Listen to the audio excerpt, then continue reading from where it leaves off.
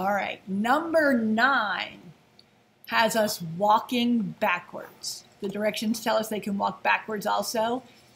And there's a huge hint in the bushes. Look at that. In fact, if you run this and get it wrong, they'll tell you to look in the bushes. So if you ran it and didn't look in the bushes because you forgot to read the hint.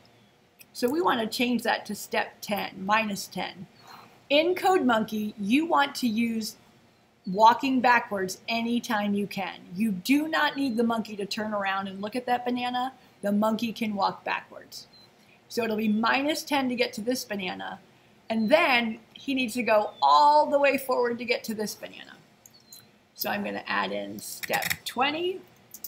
And let's see how it works.